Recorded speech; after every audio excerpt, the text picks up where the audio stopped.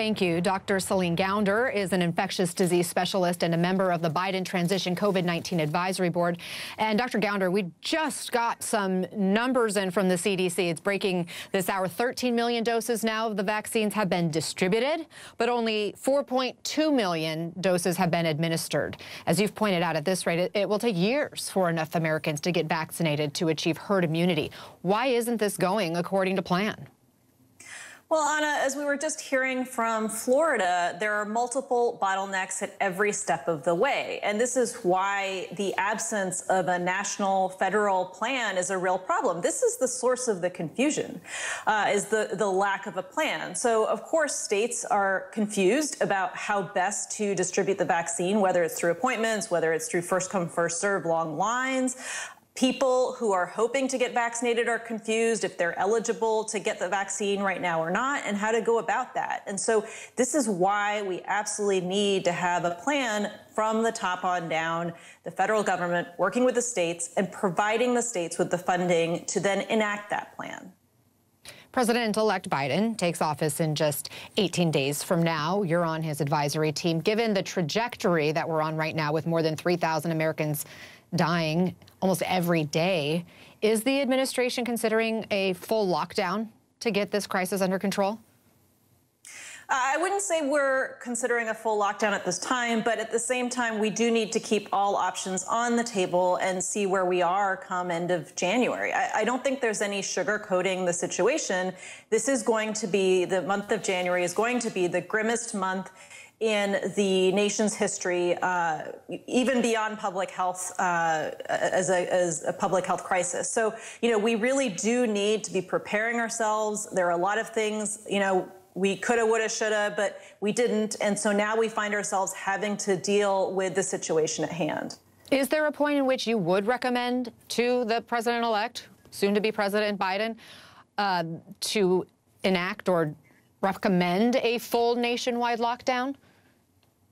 I think the number one priority, frankly, is for Congress to give us the resources to get the job done. And the Congress has been very stingy in the amount of funding it has allocated to state and local health departments. They have been pleading, those state governments have been pleading for extra funding to combat the coronavirus pandemic. And without that funding, it is impossible to hire and train the staff necessary to identify the spaces, the supplies to get the job done.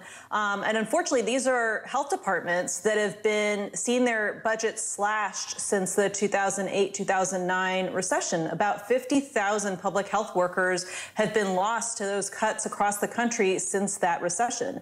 And so to try to be rebuilding that capacity now in the 11th hour is going to be very challenging without those added resources. I do have to ask about this new development in the UK. This was a big headline this week. Health officials saying you can wait up to 12 weeks to get the second dose of the Pfizer vaccine. Now, Dr. Fauci has said the U.S. will not follow their lead because the vaccine was only tested with a 3-week interval between doses during the trials. But the UK is defending this plan today, saying this, quote, "It is clear looking at the data that the protection from the Pfizer-BioNTech vaccine after one dose, after 14 days, is 90%. Dr. Gounder, is that what the data shows? Anna, that is not what the data shows, and that is something of a misinterpretation of the data. And I think one of the things that we have made it very clear as the Biden Advisory Board is that the new administration will be leading based on the data. And I think, backing up a little bit, if you look at where the bottlenecks are, is the bottleneck the manufacture of the vaccine? Is it the distribution of the vaccine? Is it getting the vaccine in people's arms? And right now, some of the biggest bottlenecks are at that very last final mile.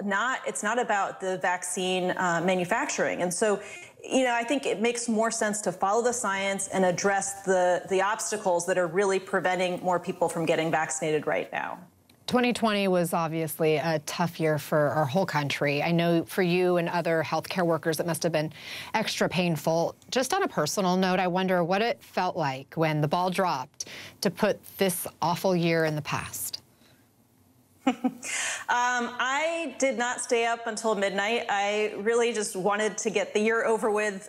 So my husband and I went to bed around 10, and I can tell you, We probably spent about a half hour just crying before we went to bed, because I just was sort of, thinking back on the year behind us and everything that had happened, and it was pretty overwhelming just to think about that. No kidding. And we have so much more ahead of us, obviously, in the new year, but hopefully it's a fresh start and hopefully a much brighter future for the country. Dr. Celine Gounder, we appreciate it. As always, thank you for being with us.